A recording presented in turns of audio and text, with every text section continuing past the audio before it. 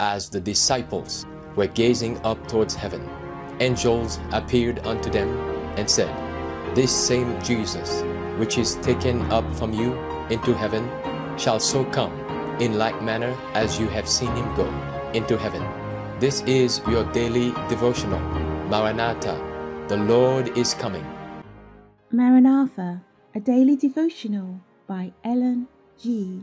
White. The earth flees from its maker. Therefore, I will shake the heavens, and the earth shall remove out of her place in the wrath of the Lord of hosts, and in the day of his fierce anger, and it shall be as the chase roe, and as a sheep that no man taketh up.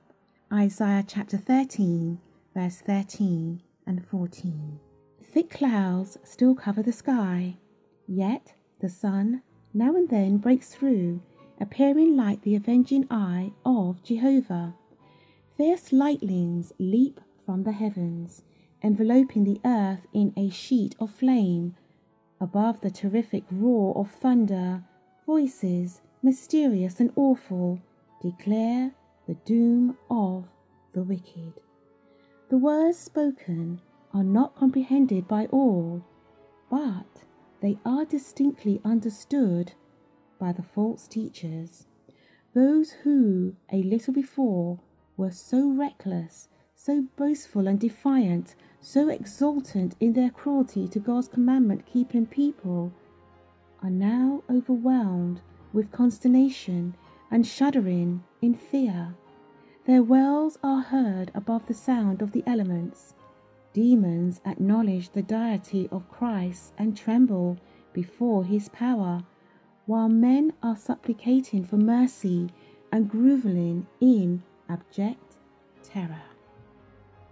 Through a rift in the clouds, there beams a star whose brilliancy is increased fourfold in contrast with the darkness. It speaks hope and joy to the faithful, but severity and wrath to the transgressors of God's law. Those who have sacrificed all for Christ are now secure, hidden as in the secret of the law's pavilion. They have been tested, and before the world and the despisers of truth, they have evinced their fidelity to him who died for them. A marvelous change has come over those who have held fast their integrity in the very face of death. They have been suddenly delivered from the dark and terrible tyranny of men transformed to demons. Their faces, so lately paled, anxious and haggard, are now aglow with wonder, faith, and love. Their voices rise in triumph song. God is our refuge and strength, a very present help in trouble. Therefore will not we fear, though the earth be removed, and though the mountains be carried into the midst of the sea, though the waters thereof roar and be troubled, though the mountains shake with the swelling thereof. Psalms 46, verse 1 to 3.